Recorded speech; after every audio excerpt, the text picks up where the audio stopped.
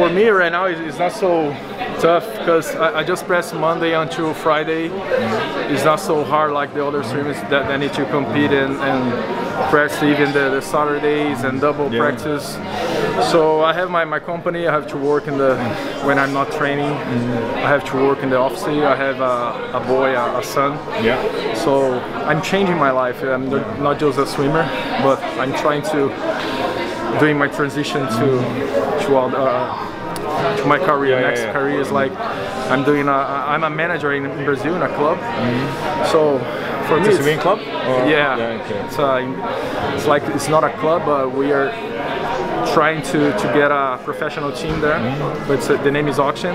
Okay. So we'll see. Okay, so your own company is also connected to swimming. Just for swimmers, and I got a sponsor last week. The name is Mercado Bitcoin. It's exchange. So I'm learning as well to do business. So, but I really love to compete. For me, it's not just training. It's about competition. The feeling is but amazing. Is a kind of genetics as well that you need a bit less to still staying at world level. I think about the genetics, I can answer you, but probably yes. But I can answer you. It's about what I eat, what I drink, the recovery, what kind of practice I do. For example, I do a lot of high intensity practice, but the volume is really low. And the gym, I'll do my preparation, my gym sessions. So even my nutrition. So I think it's, and you need to try different things, not to do the same thing for years. But it's working. Wow, for me it's amazing with 41 years old competing here in high level. The swimmers they are really fast here, swimming for 21.9, 22.0.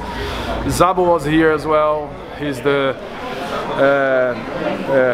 world record holder as well, 21.75. And I think he did like 3 or 4 months ago.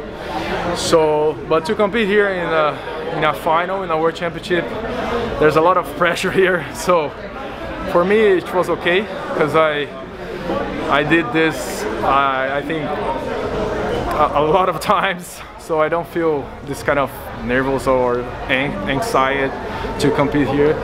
So that's it. I think I really love to compete, especially in short course. And this season was amazing. I competed in an ISL. I swam I think 8 or 9 times, and I got gold in the ISL this season.